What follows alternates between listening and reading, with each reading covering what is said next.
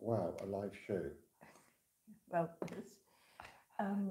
well, shall we get the live show on the go now, I darling? guess we get it on the road, yes. And I'm not sure that wow is the right word today, but we'll give it a go, won't we, Alexandra? Yes. So, um,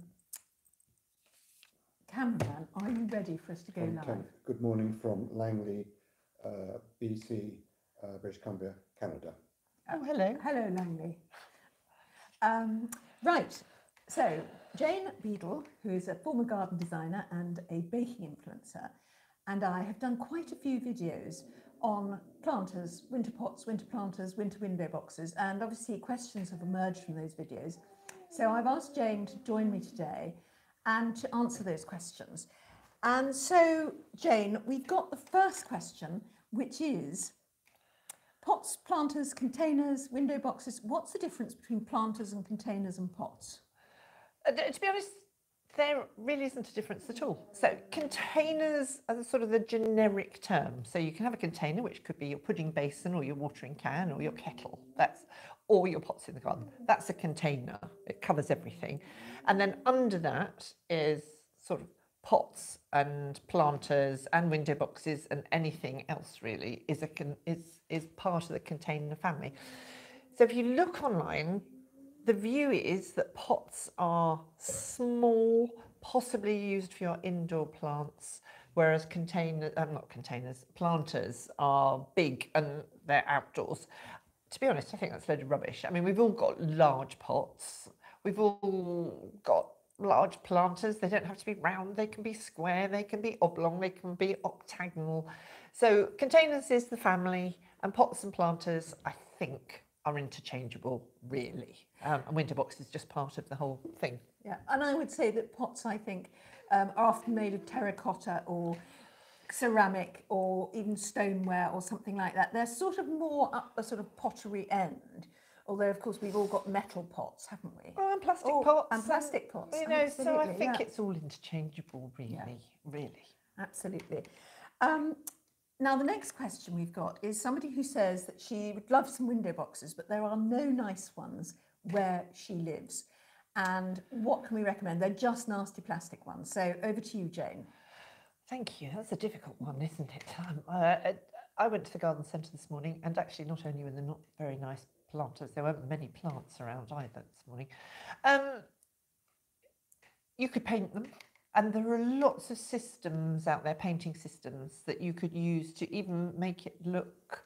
Oh, sorry, this is a dog poking around in my bag here. To make them look even like metal. Just make sure your pots are really clean, then put some sort of primer or rub it down. I think Lottie wants to say hello. Rub it down so the paint will key to the pot. And then make sure you put a waterproof paint on. A sort of interior emulsion won't do it, it will come off. I mean, you can do the same with terracotta pots. It looks very nice if you put something, a little bit of gold around the rim. It looks lovely at Christmas. So you can paint them, and it really does help to make it sort of a pretty bright colour rather than that sort of ghastly plastic green that they tend to use a lot, or that horrible sort of fake terracotta colour. You'll also find online lots of lovely wooden things that people have made. So you can plant in your plastic pots and then make a nice wooden surround, very often with cheap wood, you know, from pallets that people are always trying to get rid of when you've had something delivered and the delivery company won't take them away. If you're handy, or you've got somebody who is handy, to make a very nice sort of wooden surround, it will then have some good drainage holes in it. Paint it if you want to, and then slot your plastic container into that. It's a good way of disguising something that's a bit cheap and nasty. But you don't have to have an oblong thing on your window ledge. You could put an array of nice pots or planters on your window ledge. It doesn't have to be a long thing. The thing is with winter is that things don't grow really, and so you don't have to worry about anything outgrowing its pot during the winter months. So you could just have something, a very pretty sort of round thing, or that'll sit on your winter ledge, and use that and just arrange them rather nicely. So there's all sorts of things you can do. And I think you just always have to be quite careful, particularly if your window ledges are tall up high, that it's not going to fall off in a breeze, because that is the problem with little pots. But you might be able to secure them in some way. I just have a sort of real fear of, somebody putting a whole load of pots along their windowsill on the 3rd floor, and then a pot being blown off in the breeze and landing on someone's head. Landing on the postman. Yes. Yes, we really don't want that. Yes, absolutely. There's another question we've had is what kind of pots actually last through the winter? And I hope you're not hearing too much of that whining from the dog. And the thing is that here in the southeast of England, we have quite mild winters. It's quite rare to go below -6 Celsius. It's actually now quite rare even to have freeze.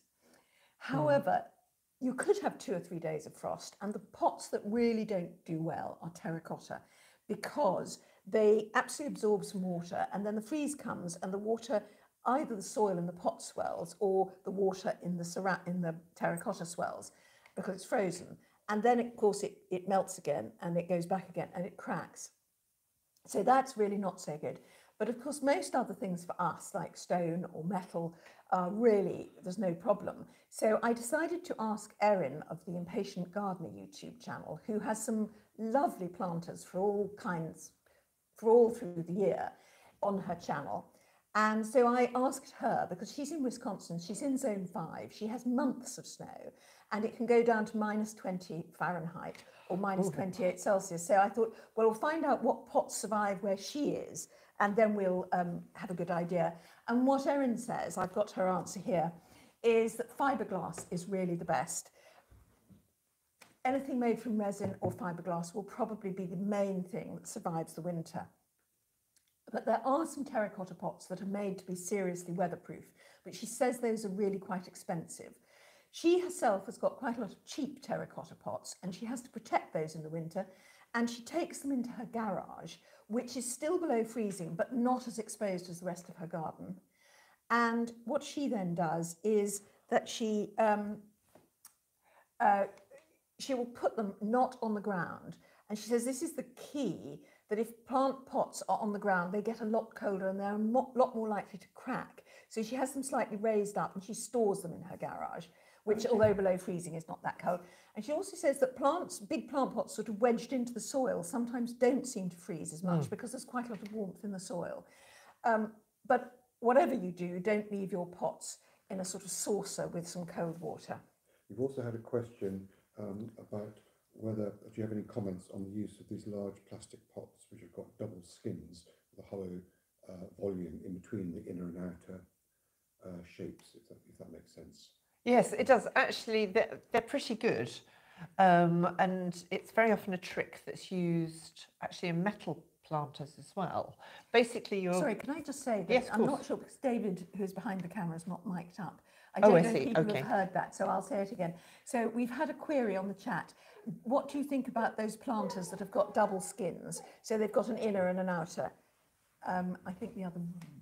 Yes. I think they could be pretty good, because actually one of the tricks, if you were using a metal planter in both the winter and the summer, and metal, it gets very cold and it also gets very hot and can wreck the roots, is put a layer of bubble wrap. Now, I'm not a great one for using a plastic, but it's great use of using your bubble wrap and not making it single use, is to put a layer of it inside the pot. So I think these double skinned plastic planters do very much the same job as that bubble wrap does. It sort of insulates, and it's a great way of actually insulating in the summer and the winter from excessive heat or excessive cold. I've never tried them, to be perfectly honest. As Alexandra said, we don't have that sort of low temperature here, but I think it would be a really good thing to try. Yes. I've got another question, which I think said, I get mould in the pots when a plant dies. What do I do? I get mould. I get mould in the pots when a plant dies. What do I do? In the pot, or do you think that the mould is killing the plant, or is it unsightly on the pot? I'm not quite sure. I think it what would the be a question is. reasonably good hygiene thing would be that when a plant has died in a pot, that you give it a good scrub out. I mean, you know, washing up liquid, Domestos, a you know, fungicide. bleach, a fungicide, and give it a good scrub and air it. So I think it would be worth, because if there is a mould in your pot and it's maybe being passed on to the next plant, that could possibly be the problem. Yeah, it's good hygiene whenever you use the pot, and it's the most boring thing in the world to actually scrub out a pot that you just used. But if it's actually mould on the pot, again, use a fungicide to get rid of it. The problem is on some terracotta, if you've got any sort of damage and that shiny surface goes a little bit, is you may get some mould or some lichen or something settling into the pot. But you can generally scrub it off and then give it a good clean and hope for the best next time. And actually, just on the subject of lichen, in fact, lichen doesn't kill things, and it's not a sign. In fact, you only get lichen if you've got a really very good atmosphere, very clear, unpolluted atmosphere. So if you like the look of lichen on your pots, you like the look of moss, actually leave them there, because they really won't harm your plants at all. They won't harm the pot. They just simply, they look gorgeous, I think. I mean, I'm a great fan of moss and lichen. Yes, I am too. It depends on where it is, I think. There's a place for everything. Yes, exactly. Well, what about going on to winter pot planting ideas, Jane? Yes, well, it's great fun as a rule, and we've done some nice trips to the nursery in the past and got very excited. And very sadly this morning, I did not get excited in the nursery. I don't know why, whether we've got trouble here getting things into the nurseries or import, I don't know, but there was very little choice this morning. But the thing about winter pots for planting, I mean, if it's a huge container, you can plant loads of things from small fruit trees and underplant with herbs and all sorts of exciting things like that, which is not probably a bit dead in the winter. So for winter pots, you can go mad, really. Go to the garden centre. I mean, last year we planted some beautiful red-stemmed cornus in window boxes, because the interest in a winter planting doesn't have to come from flowers and not necessarily from leaves. There's some beautiful stems out there. And wander around and have a good look. And then what we tend to do is get our trolley and put some selections of plants together and see whether they look nice. And if they look nice in the trolley, they're going to look gorgeous in your window box or your planter. And also have a good root round. If your nursery is a bit like mine this morning, and you had to scratch around to find something that's going to be a bit interesting, always poke about and see whether they put some of the plants that are possibly a little past their best. And I'll show you what I found this morning. And it's not dead, I promise you. As a lot of people, my husband thinks it's dead. So I have this, which is a very large, it's a Carex Comans Bronze. Now, it's not dead. This is the colour it's supposed to be. But a couple of these were tucked out of the way because they were considered, I suppose, not particularly buy me sale worthy. Okay. The beauty of this is it was £5.50. So what's that, about $6-7, I suppose. But it needs repotting. And I had a good look at it, and I'm going to divide this into 3. And each little tuft will look fab in a window box. It's got lovely, I don't know whether you can see, it's got some lovely orangey tints in there. And then, look how sweet that looks with some cyclamen. And also, here we go, oops. And then some beautiful ivy. And this all tucked in to a pot or a window box will look absolutely stunning. So if you can't find anything really brilliant, have a look and see where they think something's a little bit tired and see whether you can make use of it. But I would say don't always look for big plants. Very often you can find rooted cuttings in places and little boxes of, say, maybe a leucothoe or euonymus or... They're all the common or garden shrubs. All, that, you know, exactly. They come in little packs of 6, and we get them little packs of assorted 6. We do. We bought some last year, didn't we? And I put some in the garden and put some in pots, and they've grown like mad. I think we've got another question coming through. On the mould in the pots, the mould comes first in the soil, and the plant then appears to die, as a result of the mould. Oh, I see. Well, it's Okay, can you repeat that? sorry, yes. So we're going back to the mould question. It is the soil that's creating the mould. The mould comes onto the plant, onto the soil, and then the plant seems to die. It could be that the soil's getting quite damp and waterlogged. It could also be that this is not particularly good compost. I mean, Yes, very often. certainly don't use that batch of compost again Yes. if you are. But yes, and I would say drainage is probably quite an issue, because if it's a very, Another similar question, how do I get rid of algae in my bird bath without using any bleach? I have been, yes. How do I get rid of algae in my bird bath without using any bleach? I have to say I've been using household vinegar. Once again, you've got to definitely rinse it off, because birds will not want vinegar. But I think household vinegar does it quite nicely, really. Okay. And possibly bicarbonate of soda as well, because Yeah. it's a wonderful household cleaner, bicarbonate of soda, without being too caustic. Okay. Another question, cyclamens. I'm getting some cyclamens. How do I tell whether they should be indoors or outdoors? Generally, sorry, Question. I just sorry, you can't hear David asking the question. How can you tell whether your cyclamen is indoor or an outdoor plant? Well, it should tell you in the nursery, but generally the big blousy ones that look as though they're a house plant are a house plant. There's some very hardy outdoor ones. There's cyclamen coum, and they're just flowering now and are in the shops and are lovely. And they have these sweet little almost heart-shaped leaves. They're very pretty in shades of pinks and whites, and they're as hardy as you like.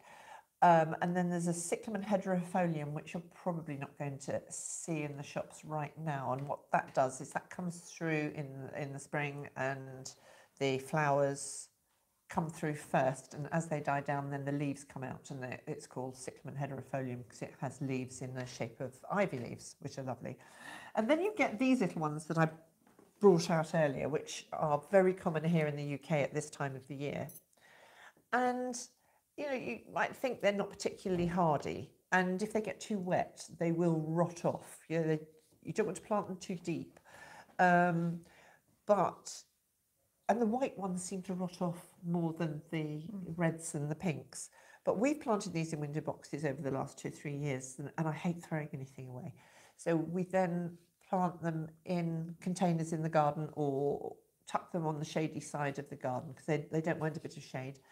And as long as you plant I don't know whether you can, messing up the table here. They have like a big culm.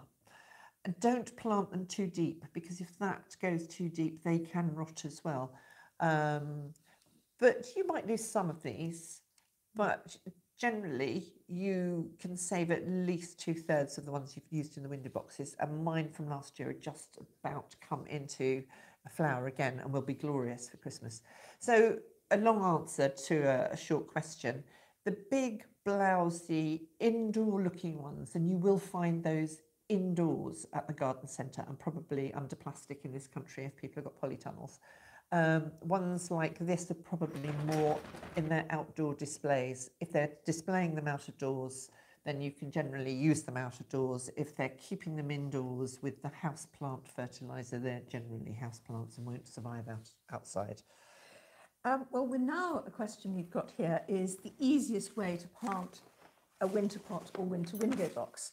And of course, the way I've done it, which is easy sometimes, is I've got the winter window box or the window box, and I've just bought the plants in pots, and I've just actually rammed the pots in. I haven't taken the plants out of the pots.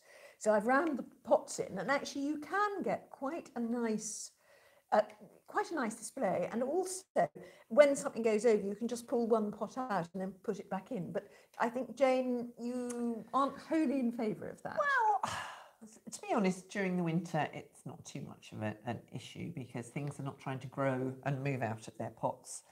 But I much prefer I probably don't change all my soil, actually, from my summer.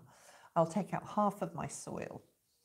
And I like to put bulbs into my winter planters, because they give you that extra interest. You've forgotten you planted them, to be honest, and then up they pop in the spring, and you get this added sort of belt of colour from either tulips or miniature daffodils or something like that, which I don't think you can do if you're just shoving pots into a container. So I'll take out half of my soil, I'll put a layer of bulbs in, don't put more soil on top of those bulbs straight away. Take your things out of your pots, put them into your container, and then fill in with soil around, because otherwise you've put in soil and then you've got to dig some of it out to make a hole. And I find that's just so much easier. And if they do decide to grow over the winter, they've got somewhere to expand to. But if they don't grow, it doesn't matter, because you've got your daffodils or your little tulips or your whatever you want to plant in your bulb form coming through those gaps that you've left, whereas you can't do that if you put plastic pots in. Yes, there is one other easy thing which I've actually seen people recommend, and it is quite a nice easy way of doing it, which is to put only one type of plant per pot.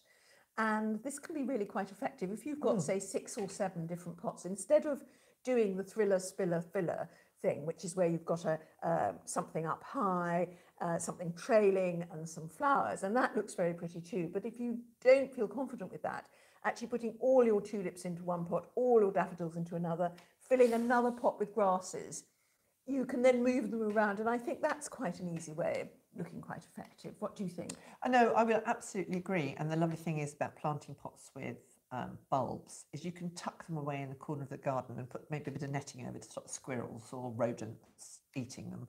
And then as they're coming through, move them into a nice spot in the garden. I have a tree indoors. My fiddle leaf fig has been suffering from not enough light or humidity. Is there another variety of ficus better suited? This is actually a query about an indoor plant called fiddle leaf fig, and it's not doing very well. In somebody's asked a question about that. I'm not particularly hot on houseplants. I think you could move it to a lighter place. There are quite a lot of, I think I would just Google that. I wouldn't like to be the person to tell you what to do with your houseplants, because I'm afraid my houseplants would not really agree that I was a responsible person to give that sort of advice. Jane, are you a houseplant fiend? No, I kill houseplants. I'm afraid, yes. I'm great outside. I have very green fingers for outside, but houseplants I'm really not very good at. Monty Don recommended to plant tulips deep in the soil. Do you share the same opinion? Yes, Monty Don said plant, yes. Monty Don said plant tulips deep, and I completely agree with this. When I first started gardening, I was told by someone else, by Sarah Raven in fact, to plant my tulips deep, and I planted some tulips so deep that I will never be able to dig them up again. And they came back year after year, and of course when you're planting them very deep, they're not so easily reached by things like squirrels, but also I think there are various reasons why they actually do better.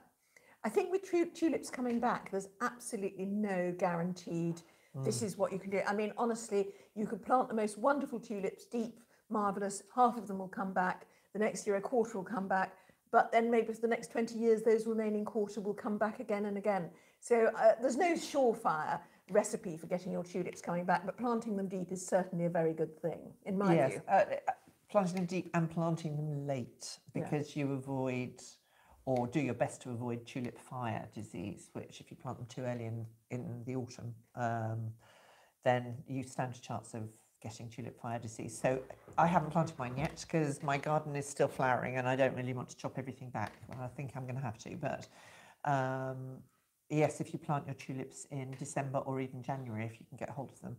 But I was talking to a great friend of ours who is a flower farmer, and she will plant tulips for, selling, for not the bulbs, obviously, the flowers.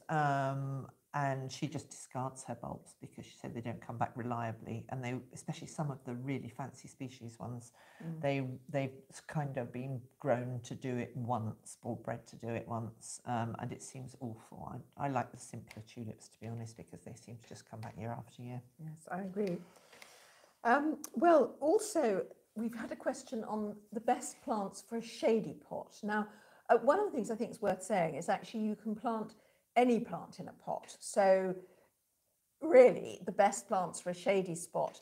But over to you, Jane. What do you think? Well, yes, it depends on what time of year we're talking about. If we're talking about plants for winter, which we started talking about, I think you can plant almost anything that looks good for the winter, because light levels are so different, and they're not going to get much more on a north-facing wall than they are on a south-facing wall, and they're not doing a huge amount of growing, so they don't need a huge amount of photosynthesizing and things like that. So in the winter, I would put anything that I think looks nice and is going to cheer me up in the spot that it's going to be planted. Something that will grow for 20 feet if you plant it in the garden, but you plant it sort of 9 inches to a foot tall in a pot, is going to look stunning. And if you can then put it in the garden, or if, like me, I've got a tiny garden, pass it on to friends who've got larger gardens. So I think in the winter, almost anything goes. But you really do need to plant something that's going to cheer you up, because that's what winter planting is all about. Yes. And then summer planting is a whole different ball game, I think. And then there's another question, is what kind of winter pots or planters, what would you do on a front porch?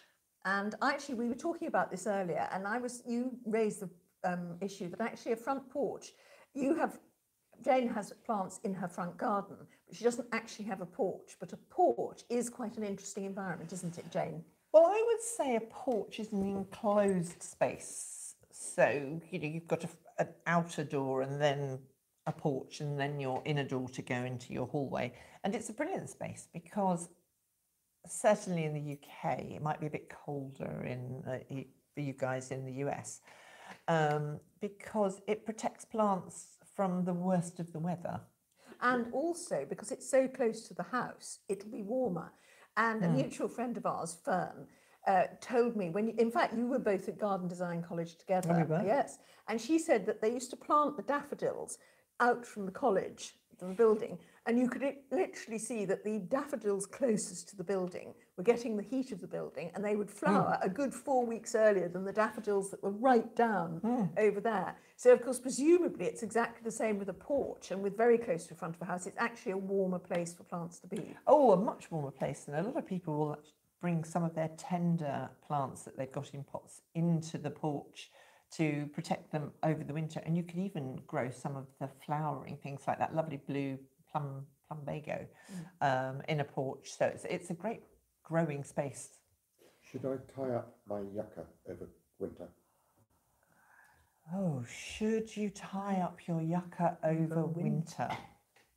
Yuccas are, certainly in the UK, they're pretty tough, the yuccas, and I wouldn't think you need to tie it up over here. To be honest, I don't know what the lowest temperature is for a yucca. It might be worth Googling it and seeing what the lowest temperature is. And if you get a lot of snow, I would say brush the snow off on a regular basis, because that's the thing that will actually start ripping it down. But other than that, I think it should be fairly tough. I think it's because I think it's quite a desert plant, and the thing is about deserts is that they get quite cold at night, even if they're in very hot places. So, I mean, I think possibly check yuccas for what your climate is where you are. But I would say that actually, well, certainly for something like a zone 8 or zone 9 in the States, British Southeast England, absolutely no problem. We had a yucca outside our house in London, and it was a magnificent object, and it just adored being outside all year round in London. You have to be careful when you're brushing it off, you don't spike yourself, because they're a bit evil. I think they can be a bit evil plants. Yeah. Yucca can withstand very low temperatures, well below freezing. Yeah. Oh, thank you. Somebody said it will withstand very low temperatures. So you don't really need to tie it up. You just don't want snow damage if the weight is bringing down the leaves. I've been growing canna lilies in pots. How best to overwinter them? Canna lilies, I would have thought bring them indoors. Yeah, I think a greenhouse or a frost-free place. Very similar really to dahlias, because cannas won't survive, very cold, nasty, wet winters. So if they're in pots, I would take them into the shed, the greenhouse, the garage. If your garage is really cold, you might wrap them in bubble wrap or straw or hessian or something to protect them. And once again, Erin from The Impatient Gardener says just keep them off the ground because the ground is really quite cold. If something like a, you know, concrete or stone garage floor or a stone terrace, you don't want your pots dead against that. So that's why people say put pots on pot feet, which I never ever do. No, I don't. Just sorry, can I just, before you go on to the next question, David, the thing that kills plants more than anything is to sit in wet, cold soil. So when we're saying taking things in, just that are going to go dormant, like a canna lily, you need to keep that soil dry. Anything will survive more or less in dry soil in the winter, in really deep frost. It's once you get the water in there and then they freeze and then you blow the roots on something. So it's the watering that's usually the thing, things rot off. Do you feed bulbs once they begin to emerge? If so, what do you use? Do you feed bulbs once they begin to emerge? And if so, what do you use? In fact, I did a blog post and a video on this in the spring, and I consulted every single authority, the RHS, every bulb grower, and I did a great sort of chart of it. And what definitely emerged is don't put fertiliser in with bulbs when you plant them because they're not growing and they don't take it up and it will be, as it were, washed away. But once they start growing, a lot of people do recommend adding a fertiliser. You could use a liquid fertiliser, of seaweed feed, organic fertiliser, and that you can use them. But I have to say, bulbs like daffodils, which are pretty good at coming back, somehow seem not to need it. And I'm slightly against doing something you don't have to do. But Jane, what do you think? Well, my view is, and I'm no expert, but my view is that if you've got a lovely plump bulb,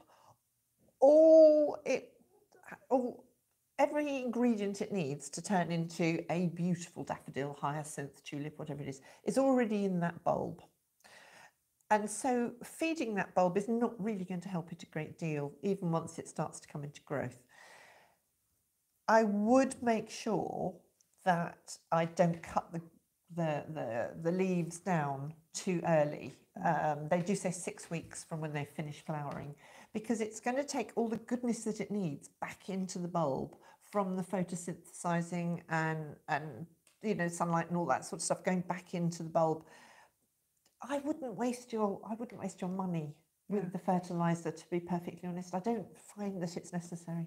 I would agree. Okay, I have to go this quickly as it goes. I plant mostly in containers. When planting bulbs in containers, should they be watered in? And then is it necessary to water the containers at all over the winter? Now, this is an interesting question.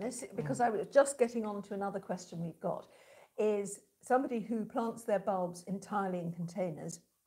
She waters the container when she plants the bulb, but does she need to water over winter? And actually, this goes on to a question we've got here about how do you care for plants in pots over winter. So I think we'll handle that. Those two. What do you think, Jane? Yes, okay. I mean, it'll be covered under that one. Yeah. As we move down. That's where we are, really. So oh, that's where we are. Yeah. Okay. So going back to what I said a little bit earlier, you have to be very careful that you don't overwater your stuff in the winter, because if you get soggy soil, and very often those planters, those pots, those window boxes, depending on which way they're facing, will get quite a lot of water without you having to run out with a watering can. In fact, I hardly ever water in the winter at all. The thing is, if they do get too soggy, and again going back to the feet, you've got to have good drainage. If they get too soggy and then it gets frosty, or even if it just gets very soggy and sits in a lot of water, the roots might rot off and then die. So I would say water them in. Always water in once you plant initially, and then be sparing with your water. You probably won't have to water much more than once a month, depending on where they're situated, but just go and stick your finger in. And if it's dry, 1 inch, 2 inches below the surface, then don't worry about it. Have another look in a week's time. Okay. Next question. Can we plant herbs together in the same pot? Yes, can we plant herbs together in the same pot? Yes, absolutely. And it looks great. It's a really nice thing to do, actually. And herbs are usually pretty sturdy, so they won't, worry too much about the competition. So no, great thing to do. It is a great thing to do. Again, make sure the drainage is really good, because most herbs like good drainage, really good drainage. Make sure you put in plenty of grit into your pot, because again, they won't like being soggy. And I would keep mint separate, because mint is absolutely rampant. And similarly, sage, not sage, tarragon. Tarragon takes over as well. So yes, do mix up your herbs, but just be careful with tarragon and mint. Absolutely. And then back to caring for winter pots and planters, because I actually find that I never ever water any pots outside in the winter because they just seem to get enough rain. I have noticed in the last few years we've had some very dry springs, and I have found myself at the beginning of spring doing some watering. I have to say I don't feed plants in pots during the winter because they're not growing. Would you agree with that? I would agree. I'd just go into the watering though. Say you had a big, beautiful rhododendron, sort of evergreen rhododendron in a pot. The leaves are going to form like an umbrella over the pot. So, our pansies or grasses or cyclamen that we're planting for window boxes allow plenty of room for the water to get in. But a dense shrub in a pot might just sort of shed all its water. So that would be the one thing that I would check in the winter, something with a very dense green canopy. Yeah. What was the rest of it? Oh, feeding. No, I don't bother to feed. They're not in growth. Once they start into growth in the spring, then you can give them a little bit of a feed, but you're probably going to change your winter containers then and plant things out into the garden. But if things live permanently in pots, yes, you need to top up the compost, and yes, you need to keep them fed. Agree. I want to attract the right type of critters to my garden. What are the best plants for this? Now interestingly is that this ties up.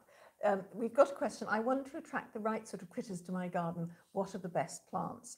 And this very much ties up with another question we've had, which is container gardening good for the environment? The critters to the garden is really about the whole garden, whereas containers in the environment is the second one. In terms of attracting the critters, what I would say is flowers for as much of the year as you can, and local or native plants are really good because they attract the flora and fauna that really like your area. In fact, the RHS has done quite a lot of studies in this, and they say a mix of native planting and wider planting is really good, because quite a lot of insects and birds and things are adapted to use, to get things from quite a wide variety of plants. And so variety is really important, local and native is really important, and long flowering, so that you've got something coming up in February, something coming up in November, and everything between. So Jane, if you start with the getting critters to your garden. Yes, Alexandra said an awful lot of it, get as many plants and natives. And I grow something that's considered to be a weed in my garden, which is a very pretty little purple thing called Lunaria. And it is home to the Lunaria moth and caterpillar, and most people pull them up. But they're really pretty, and I just love watching the caterpillars. Sometimes I get as many as 30 on one plant. And then the sparrows come and eat them, and some of them survive. And, so don't be too fussy about the plants.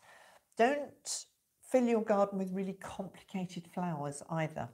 And by that I mean all these beautiful double, triple, where you can't see the centre, are gorgeous for us to look at. But there's nowhere for the bees and the insects to get into the pollen that's very well buried underneath those very, very complicated and beautiful flowers.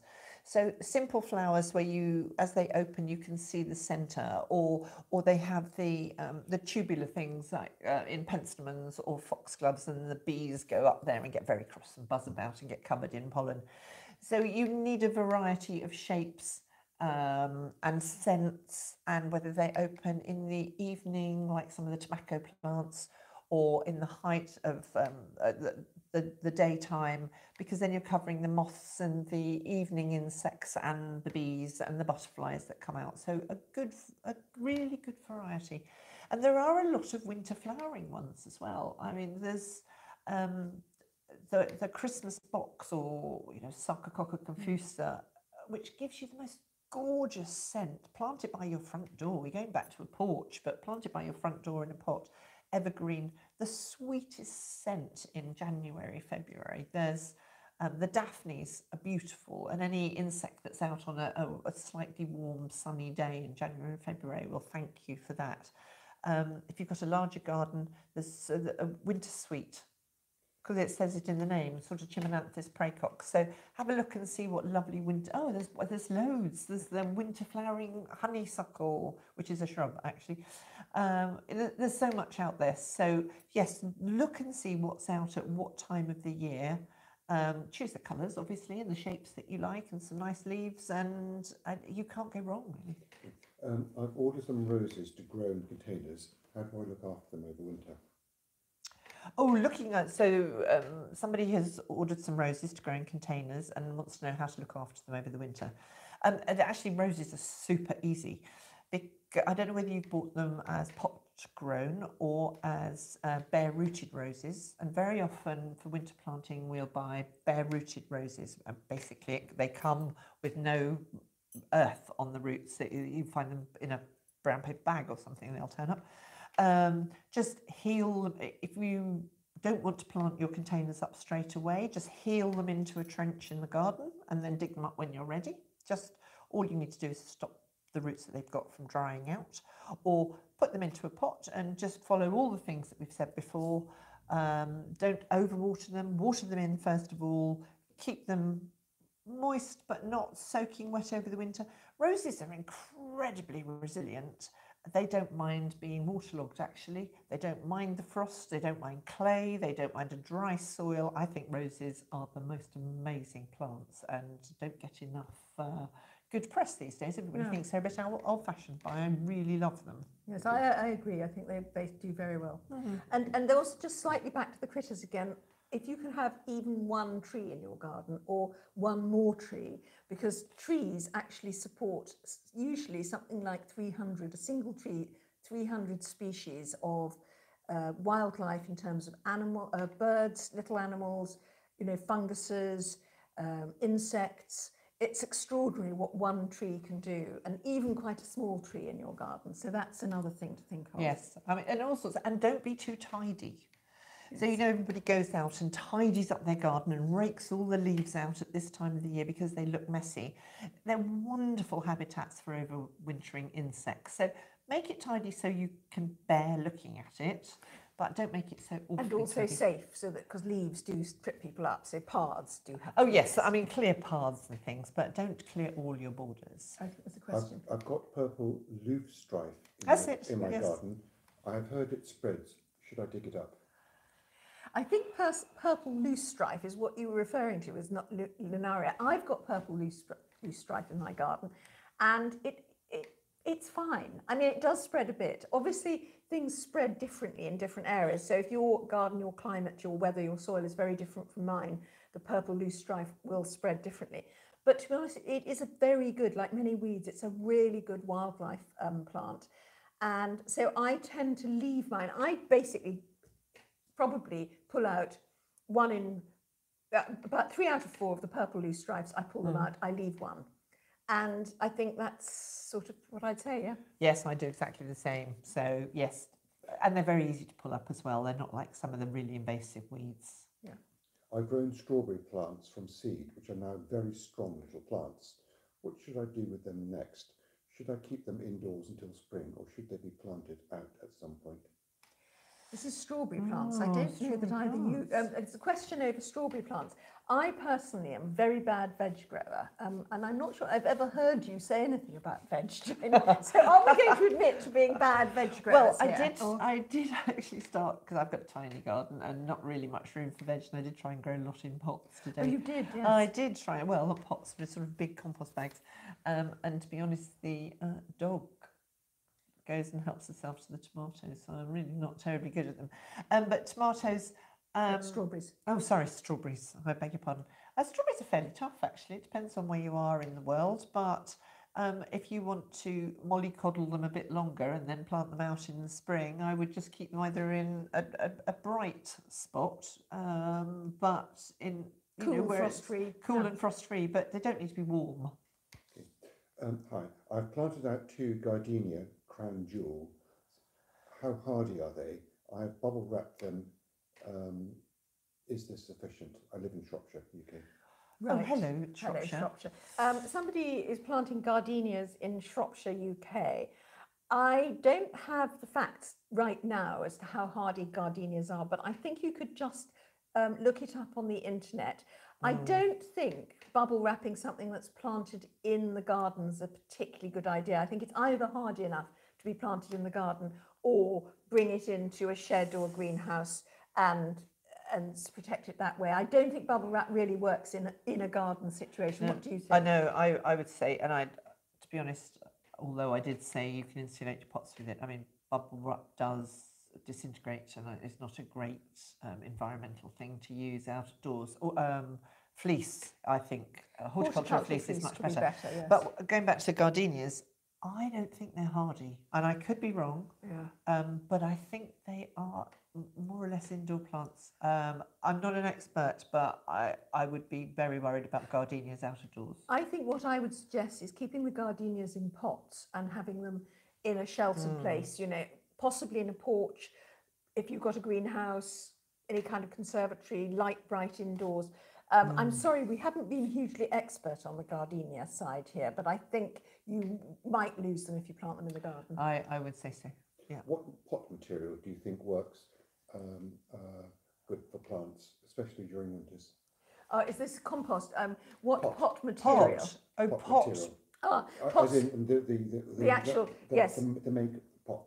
Okay. Basically, substance. we actually went over this a bit earlier, so I'll just cover it briefly for people who've already heard it. Essentially, fiberglass is probably the best material if you have very harsh winters. Terracotta will often, there is frost-proof terracotta, but really good frost-proof terracotta is quite expensive. The cheaper terracottas, they absorb water so that if you have a freeze, then the absorbed water freezes, it cracks and it breaks it open. Erin, the impatient gardener, gave us quite a lot of advice on this, and actually she's got lots of lovely pot things on her channel, so it's worth looking at it. But she says really fiberglass is the best, or the very expensive terracotta. Oh, wood's not bad, actually. And wood's okay, Wood's okay too. And, yeah. and metal would be fine as well. But metal makes the plants quite cold. Yes, I mean, it does, it also, and in the summer, it makes the plants quite hot. So metal, you'd have to be in a bit of a sheltered spot, I think, for metal. Can you overwinter plants in a shed? I'm worried about it making the shed damp. Oh, can you overwinter plants in a shed? I have. Sorry, you want to say? My shed is so drafty. I've got a wooden shed, and my shed is so drafty. I don't have to worry about damp because shed doors are sort of rattly. Plants, I don't think plants will make the sheds damp, but equally, damp is a problem where you've got a very well insulated, very enclosed. Houses that have got double glazing are much more likely to have damp than great big drafty houses. And when you've got a drafty shed and there's a hole under the door, and I don't think you'd worry about damp. Probably not. I've got a very drafty shed as well. But the thing is, if you're overwintering in a shed or a garage or anywhere, things are not growing in the winter, so they don't need watering very often. And it's that obviously the damp is coming from the moisture that you're putting on it, unless you've got a leaky shed. So don't overwater. Just a teacup full in a planter should be enough to keep things going through the winter. Yes, just stick your finger sort of right down into the soil and see if it just feels all completely dry. Then give it a small amount of water. Yeah. But there shouldn't be enough water in your plant compost to cause problems with the damp in the shed. Otherwise, the plants will rot. Yes, and they're not growing. They don't need it. So just enough to keep them alive, really. Do you have any suggestions for a small, colourful plant to have in a pot outside the front door during the winter? Do you have any suggestions for a small, colourful plant outside the front door in the winter? The trouble is that I think is that obviously it depends where you live, because there are some places where it's far too cold for some plants, whereas where we are here in southeast England, there's quite a range. I mean, cyclamen would be fantastic. It's lovely, bright pink colour. What do you think, Jane? Yes, it depends, again, what you want. I would be inclined to put together a nice combination of plants, or a single group of plants with the cyclamen. Or if you want to go for shrubs, get some nice leaf-coloured shrubs. So a leucothoe, scarletta, I think is. It has lovely glossy lanceolate leaves, small, and has purple sort of magenta-y leaves, and that's rather lovely if you want to go for shrubs. Or put something with a scent in. Put a nice Daphnes prefer to be in the ground, but you could put a Daphne in a large pot for the first couple of years, and they would be wonderfully scented coming up after Christmas.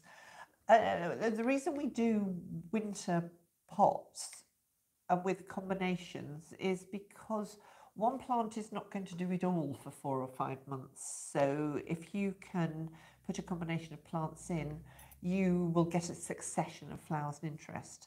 And can I show the pot that I've got here, David? Because yes, can I? So this is one, not necessarily to my taste, but it was a gift. It was a gift, so I thought I'd show it to you. It's a bit too many colours for me, but and it also goes to another question that we had about how well you plant. Again, going back to things aren't growing in the winter, you have to cram your winter planters full of plants because they don't spread like they would if you were planting them in the spring.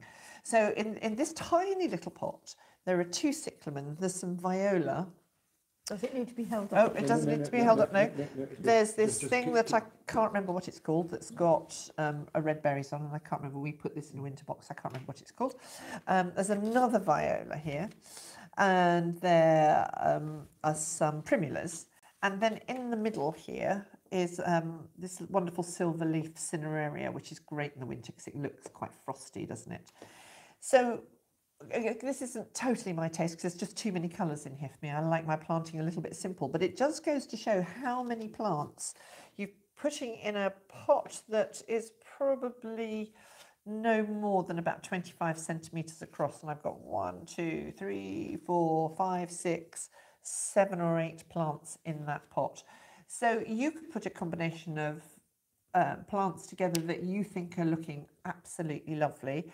And that will make your front door step look really cheerful. That's what we're trying to do in the winter, is trying to cheer ourselves up whenever we go out of doors when it's all a bit gloomy and rainy. The only thing I would say is winter flowering pansies are completely misnamed, I think, because they tend not to flower in the winter. You buy them and they've got a few flowers on them, and then they sulk right the way through to March. So I tend not to plant winter flowering pansies because they don't do what they're supposed to do. But yeah, just put together a nice pot and then you'll be really cheerful when you get home every day. I'm going to put this on the floor. Sorry, I'm trying not to wrench out my microphone. Can I leave a potted eucalyptus under the lean-to all winter? I should think so. No, I would have thought so too. I would think so. Yeah. Can you repeat the question? Oh, sorry. Yes. Can I leave a potted eucalyptus under the lean-to all winter? Yes, I would think so. I think that the thing with eucalyptus is there are a huge number of varieties, and so they do vary in their hardiness a bit. So you could be unlucky, but on the whole, if it's been bought where you live and nobody said this is an indoor plant, I think you'll be fine. You could be unlucky, but on the whole, I would say with eucalyptus, pretty hardy plant, just leave it where it is and see how it goes. And if you're particularly worried, just wrap the pot in some horticultural fleece. If I'm planting annuals, do I need to fill a tall pot, or can I put an upside down pot or other material in the bottom of the pot to save using and wasting potting soil? Yes, absolutely. Fill it with what you... Oh, sorry. Shall I? Yes. Yes.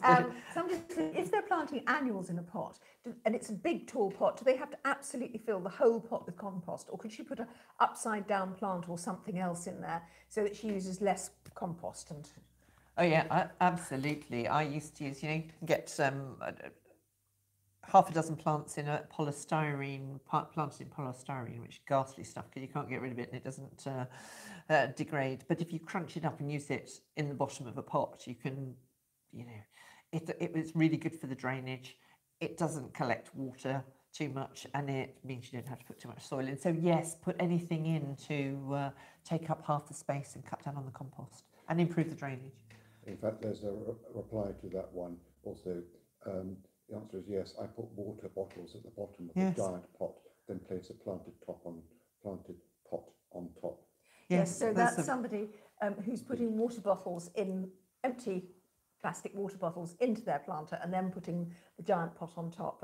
And that's certainly something I've done, something very similar, because I've got some huge great old dustbins, and really, you know, the plants don't need that much soil. Yeah, so it absolutely. really is helpful.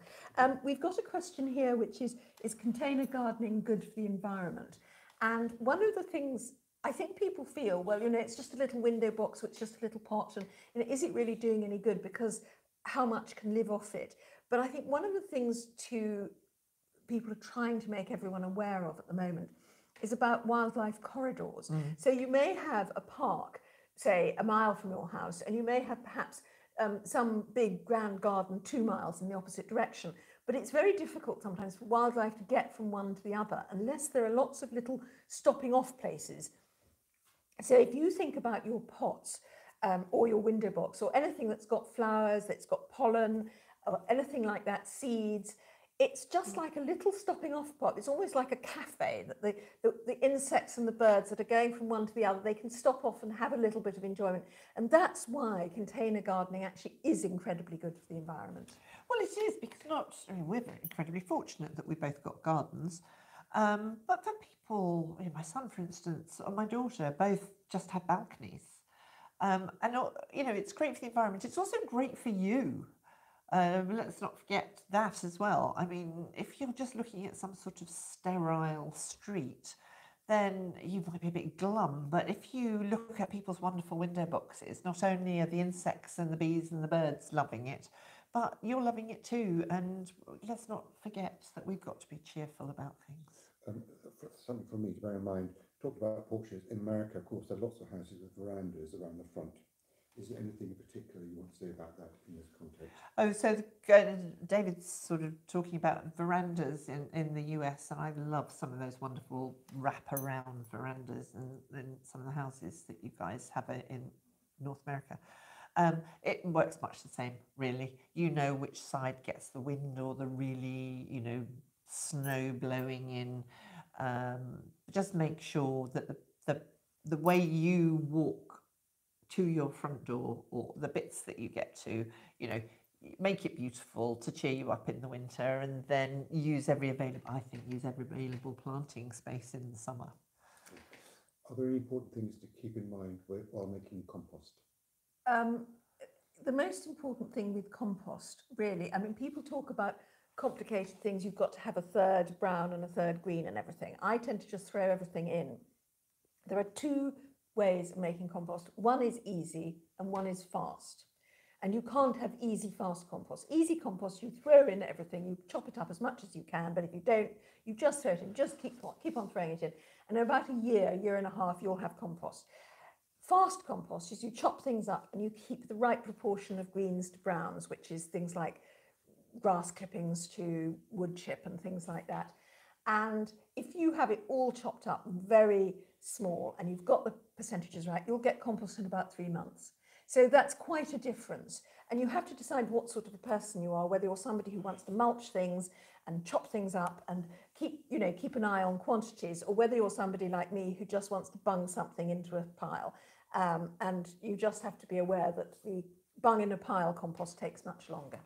Yes, it does. I'm rubbish, actually, at making compost. But we have a very good supplier down the road. Actually, a very interesting point, though, for compost or soil improver is very well rotted horse manure. And we were watching somebody's video the other day, and they said you have to be very careful with the horse manure, because if they've been grazing on fields where there have been certain sorts of chemicals, that will actually pass through and end up in your compost. So be very careful where you source your well-rotted manure from, otherwise it could be transferring chemicals that you didn't know about. Yeah, so that's specifically something called aminopyralids, and they don't break down in the horse or cow's intestine. And they don't break down when they're sort of well rotted. But oddly enough, they do break down if you kind of put them on your beds and you don't plant anything in the bed for 3 months, you'll be all right. But if you put this manure contaminated with aminopyralids straight onto something, it's got little bean shoots, the little bean shoots will just die. So it is, I mean, it is really, it's why sort of organic manure is much better, because they won't have aminopyralids in it. I have 2 dwarf maples that have been in pots for many years. Would they be healthier in the ground, or is there something I can do to keep them healthy in their pots? I would say that I've got two dwarf maples which have been in pots for quite a long time. Would they be healthier in the ground, or should I keep them in the pots? I mean, I would say just go up a size of pot. What would you say? I would say much the same. I mean, I always used to say when I was gardening for people, and they would wonder why their gardening wasn't flourishing, and they hadn't mulched it or fed it or fertilised it since it had been planted, so 10 years. And I say you wouldn't feed your children once they were born and then not bother to feed them until they were 10. And I think that's the problem with a lot of container gardening and ordinary gardens as well. So yes, go up, don't put it in a huge big pot, just go up sort of another inch or so either side and an inch depth, if you can afford to buy a new one. Otherwise, take it out of the pot, shake out some of the soil that's around the roots, put some new compost in, put it back, give it a feed, and then water it.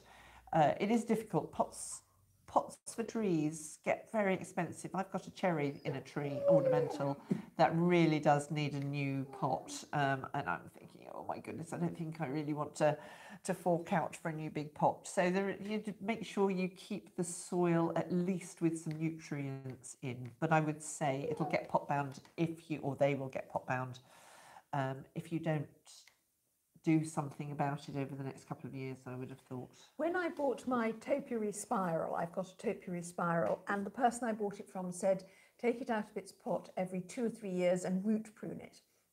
And that's quite an interesting one, because you just cut the roots almost as if you were pruning a rose or something, and you just cut the roots back a bit, and as Jane says, shake out the soil and then put it back into the pot with the new compost.